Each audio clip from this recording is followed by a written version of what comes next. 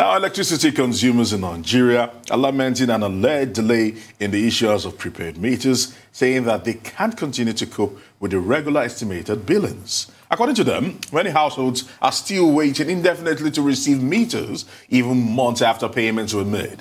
Meanwhile, the federal government has said that it will sanction any electricity distribution company or its representatives selling meters or asking Nigerians to pay money to get the item. According to a presidential directive, meters should be made available to Nigerians at no cost and must be produced locally in order to create jobs and revive local industry. Joining us to discuss the biting issue is a public affairs analyst, Victor Okhai. Good morning to you. It's good to have you on the morning show. Good to be here. Victor, please, before we get into the whole metering of Nigeria and the billing, please, can you help us help Nigerians untangle this confusion about the 50% increase in tariff? NERC are coming out and saying there was a statement put out on the 31st of December that said there will be an increment from the 1st. They came back to say that was false, that wasn't going to happen. It's been a lot of back and forth. Can you help us make sense of that? First of all, let's start from that point. Well, you know, it's like what usually happens in this country where sometimes you test the waters. You find out how people would react. They tried to increase it before now, and the reaction from the public wasn't quite pleasant. There are a few things that are very touchy to Nigerians. In the Arab countries, bread is one thing you can't play with. But in Nigeria, electricity, fuel, petrol, are two very, very sensitive things because this is like the bloodline of Nigerians. And so when we heard the announcement in December, then the NERC came out again to debunk it and say no, that they had not increased.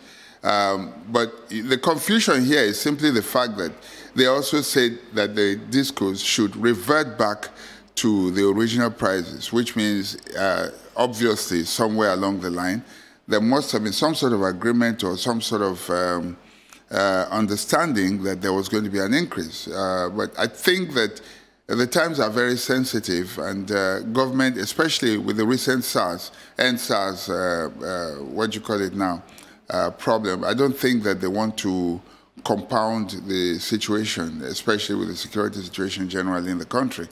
So that they want to increase is not in doubt. How to do it is a wisdom they require. And they're still searching for how to go about it without creating problems. Thank you. So then if we look at this issue, which is the delay in Nigerian consumers receiving these prepaid meters, what do you think is causing that chock-a-block? Why hasn't that materialized for so many Nigerians across the country? Well, this is a problem. It's easy to just make popular or populist policies. Usually what happens in this country in many situations is you create the policy first before you start thinking about how to implement it. I would have thought that enough licenses would have been given out to prepaid meter companies, and a lot of them would have, set up, and we are sure to meet the target before going to make such announcements. Because indeed, it's a very good idea because it's going to generate a lot of new jobs. It's going to save us foreign exchange, so which is a very good idea. But the thing is, you have said to the discos, don't sell meters, but there's a shortfall because the discos themselves don't even have enough. I know that in one of my offices, I had said to them that they should, get a prepaid meter because we have the old meter and all that. And, having in mind that, the government has said it's free, and then going to the disco, what my staff were told was that, so that is government, now government won't be that, that where are the meters, They may have a point because if there is a glut, then they cannot hoard it. But if there's scarcity, then obviously, demand and supply, it's just pure economics.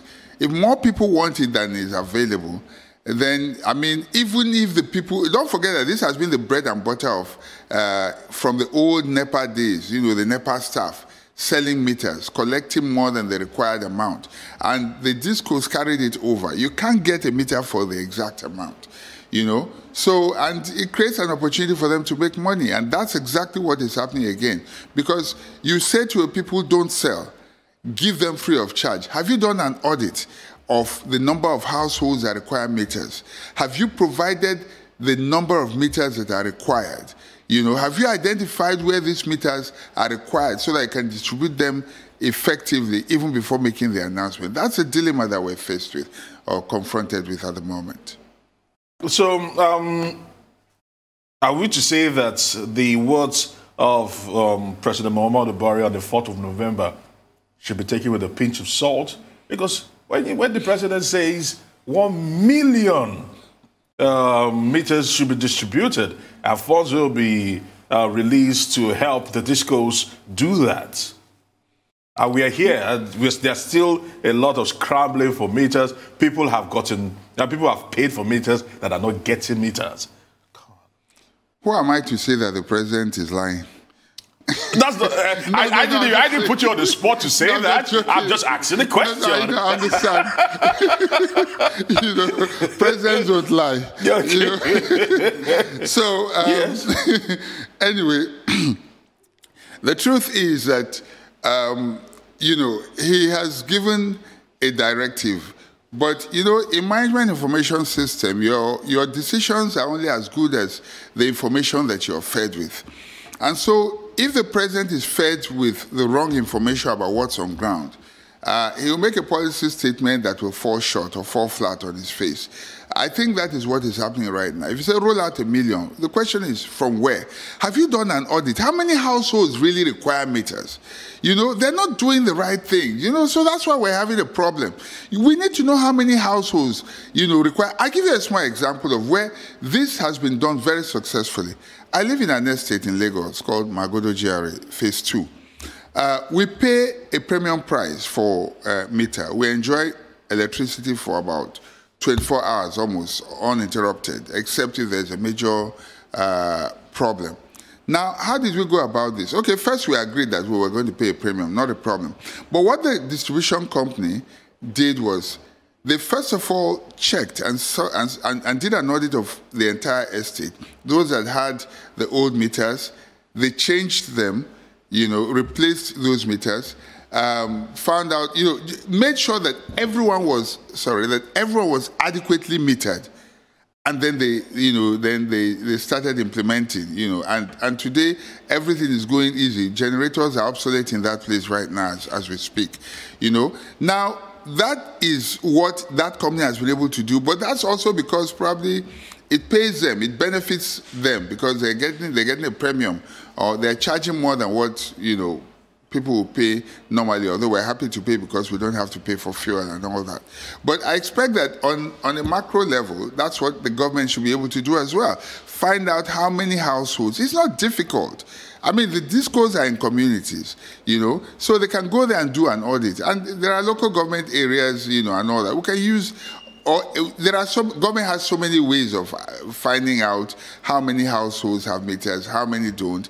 That's the beginning. If you don't do that, you can't, this policy will not work, you know. And so the president will be fed wrong information, and then when he speaks, it will then appear like he's not, he doesn't know what he's talking about. If you've given yourself as an example where you say that you enjoy upwards of 20 to 24 hours, almost total Yes. electricity, Yes. and that's because that you yourself, along with the members of your community, are happy to pay for it because you're saving money on fuel. Yes. How, in your most generous or your most optimistic forecast, how long do you think it will be before the rest of people in Lagos alone will be able to enjoy that type of that type of resource, are able to be given that choice and have the means to readily pay for it? Because ultimately it does come down to the fact of, if you are going to charge people more, there should be a heightened amount of service that they should be receiving. And even then, we have to make sure that people can afford to enjoy the type of electricity that they would like. I think it starts from metering, really. With estimated billing, you can never really be sure. Even the companies are shortchanging themselves. It's important that what prepaid meters do is they help for accountability. It saves you from theft, of energy, and it also protects you from your staff doing, the staff of these companies from doing underhand business with people. Because there are so many people who are underestimated billings who pay the staff, the money doesn't really get to the discos. That's the truth, So it starts from, if the companies realize that it is important for them to put everybody, it may appear initially like they may not be making as much money as when they do estimated charges or billings, but if everyone is adequately metered, then you know how much energy you can project how much energy to take from the national grid. You can then project how much energy is consumed. You can then know how much, you can project your income. You know how much money is coming in. So it's very, very important. And there's proper accountability. That way, you can, it makes life a lot easier. But for many of them, I don't know why it's like rocket science. I expect that whether the government says it or not, that the discos on their own should try and make sure that everyone is metered, But so if it's going to go round for the general public to enjoy, the first thing to do is to meter. Get prepaid meters, like we do with what you call in our GSM. You buy what you need, and it also forces people not to waste energy, because when you know that you're going to be given an estimated bill, you can run your AC, because whether you run it or not, the company will just charge you whatever they like anyway, So, and that creates a lot of waste in the system, and it affects the national grid, so that places where you really need energy, there may not be enough, and where you don't need it, it is being wasted.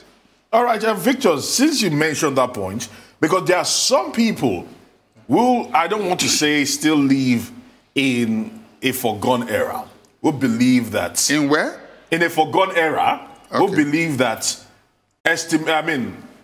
having a meter is almost like trapping them in a little box. That would mean that they would have to always pay a certain amount. Some people still believe that the best way out of it is to still have estimated billings because they get very little. Now you're talking, because I know people that pay as little as 3,000 naira per flat here in Lagos State, while some people are paying upwards of 30,000, 40,000 naira per flat here in Lagos State. And those people will do everything possible to ensure they do not get meters, because certainly they'll pay more.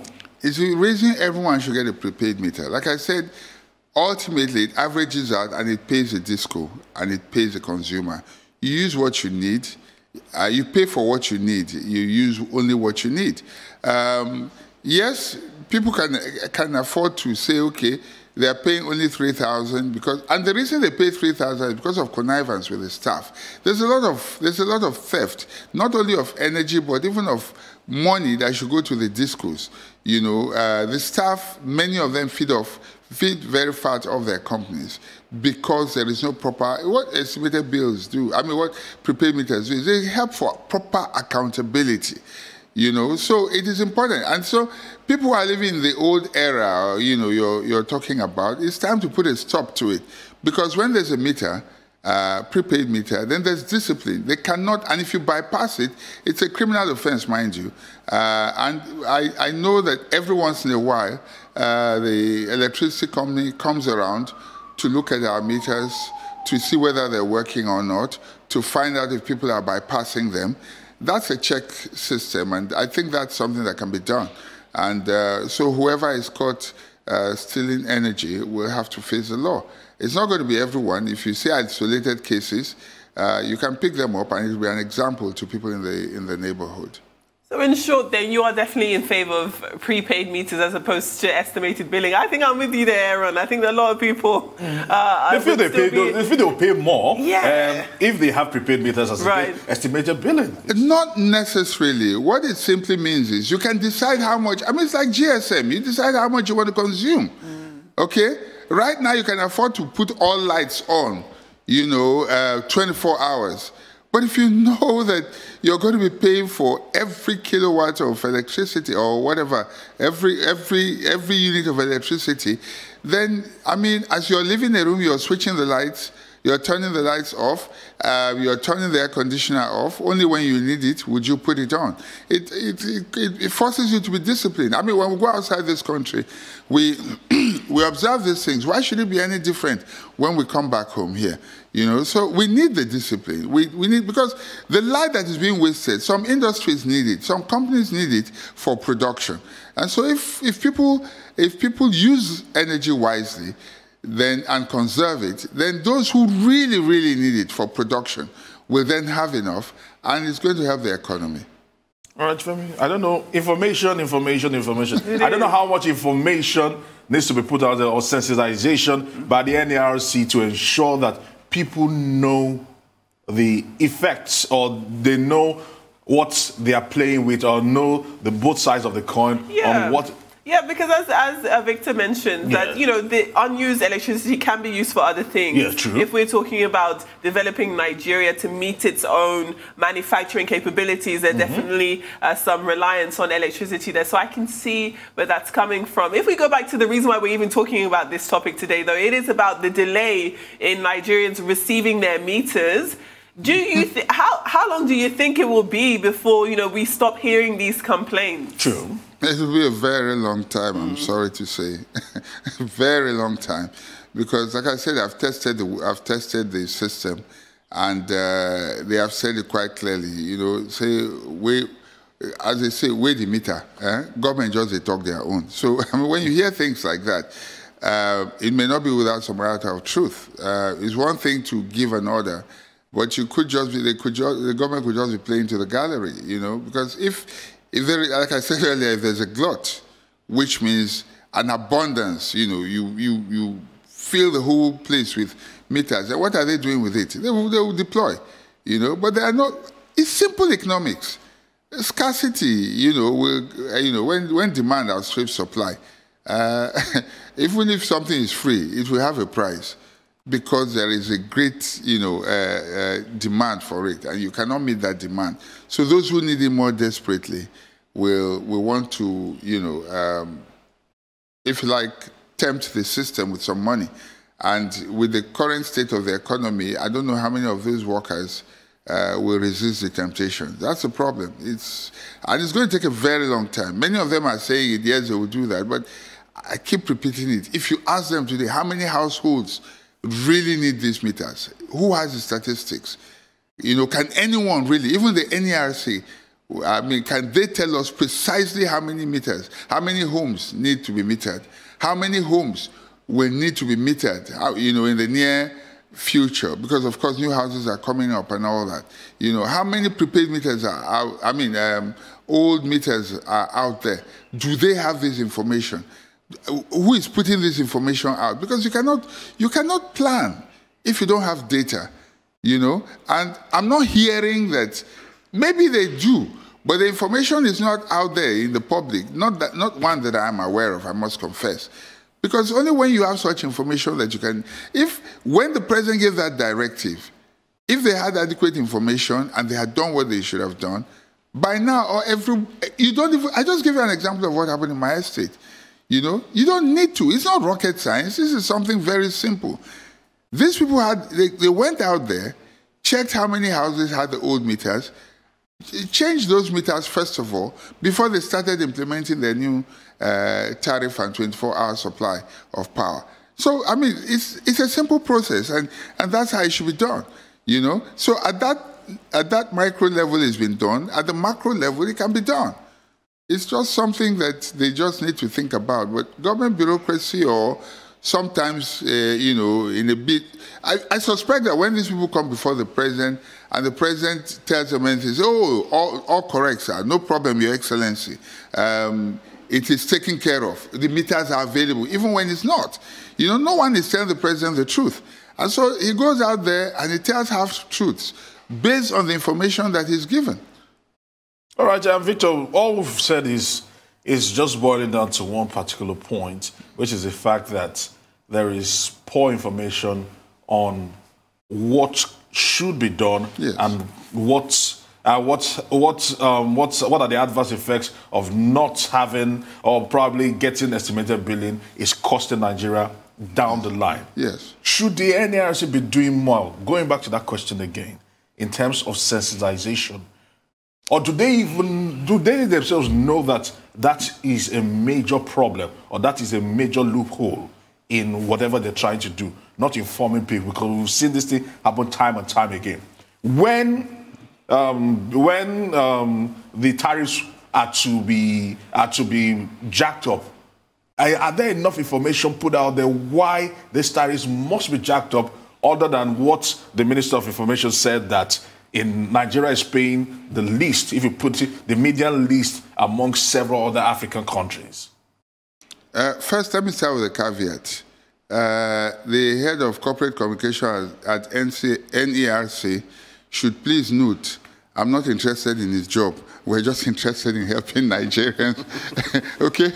So, now, but on a more serious note, this is something that is very, very important. We need to know how important electricity is to our economy, to Nigerians. It's like the blood on which the economy runs. The Minister of Information talking about us paying the least.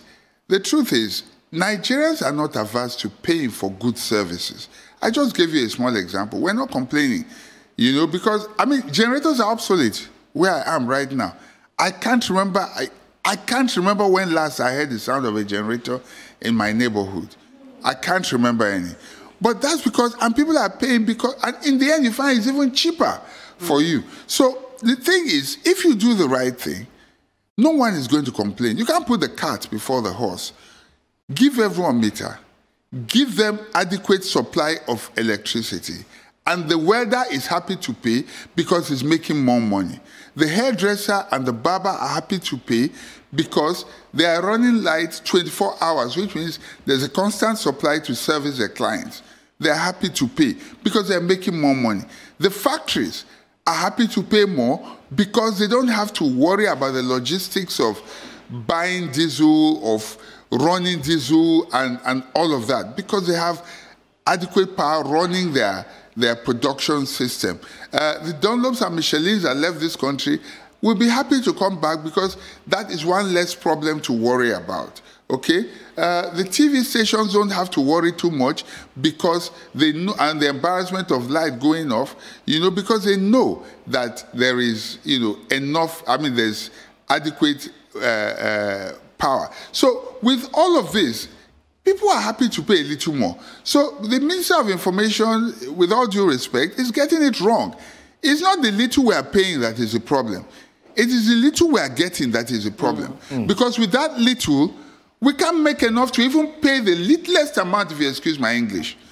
You understand what I'm saying? You can't even pay. You can't pay your bills because the power you're getting is not enough. And even the little you're getting goes into, I mean, look at diesel, petroleum prices rising every day. I mean, if you look at it per unit, you may say the increase of petrol price maybe by 10 naira, by 5 naira and all that, but you have to multiply that, you know, per unit for, you know, across your use throughout the day and throughout, you know, the week, the months and all of that, and it adds up to something. So, Honorable Minister, sir, the problem is not how much we're paying. The problem is how much we're getting. I guess another problem is also access for a lot of people, because if you're talking about the corporations, the news networks, perhaps high net worth individuals with bigger homes, all of this makes a lot of financial sense. I'm going to be paying for what I'm using, and with these meters, I'm going to know exactly what I'm using. But we know that Nigeria's demographic, Lagos's demographic is vast. And there are far many more people without means than there are those with. And because of that, it does seem as though as this transformation to prepaid meters may become more prevalent this year and ongoing, it does lead you to think that there could be a situation where lots of people are going to be left behind in that digitalized revolution. What happens to them in that instance? I'm not sure I understand you very well, but maybe in answering, you might have a follow-up question to throw more light. But I was saying something a little earlier, and that's simply that if people have access to light, a young man can sit in his home with not even a laptop, his let me call it palm top now, a smartphone. And there are lots of businesses you can do. You can do drop shipping, you can build websites, or you can sell things on Instagram and all of that. Have you noticed why are power banks big business in Nigeria? That's because you hardly get enough light. When there's light, there's prepaid. You use light only when you need it, and you use it for only what's important. And it makes you more productive. I keep saying it's not just providing the prepaid, but more importantly, providing adequate. And what makes you get adequate supply of light is that those who don't need it will switch off to save for those who need it, who can afford it. Okay? The days of wastage will be over. And then people will now ration their light and use it only when necessary. And it has a catalyzing effect, on the economy generally. So it is important for government to reason it out properly, rationally, logically, because that's how it works, no other way. If we're able to do it this way, it will help digitization, it will help commercialization, it will help entrepreneurship, it will help productivity, and in the end, it will still go back to the national, to benefit the electricity companies, and we're all the better for it. But government has to be able to think the process through properly and logically. Otherwise, we'll just keep doing it the wrong way. Well, I say many thanks to you today, Victor Okhai, for joining us and helping us demystify the whole metering, estimated billing, and what Nigerians should get from this particular thing. I want to say thank you very much for joining us here on The Morning Show. Thank you for having me.